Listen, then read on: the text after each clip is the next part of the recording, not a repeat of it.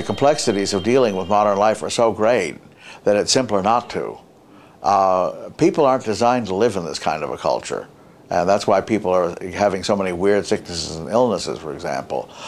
Yes, the combinations that are coming up definitely do suggest that the common person could become radicalized to some extent. Ideally, they become enlightened radicalized rather than knee-jerk radicalized. Unfortunately, the masses do have a tendency to go to extremes. So you go from the oppressive French monarchy to the terror in a few years' time. It would be very good if we had leaders that were sufficiently enlightened to prevent that. Not to prevent the change, but to prevent the change from being crazy. And unfortunately, craziness is also inherent in this combination, but not inevitable. It's just, if you don't do anything, it will be crazy.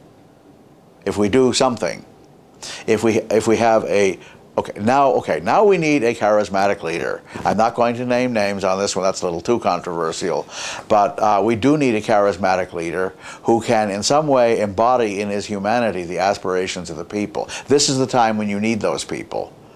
Unfortunately, about 50% of the charismatic leaders in history have also been crooks. The candidates at the moment certainly don't fall into that category, at least not in the blatant way. So I think that's okay. But we do need leaders who embody in some way the aspirations of the people. And I don't mean that as corny. It's a real human archetypal principle. It's why kings came into being. Do you know what the word king means? It comes from the same root as the word kin. The king is the leader of the kinship. In fact, the original word in English was kinning, the participle of a verb. So we need, in that sense and only in that sense, a king.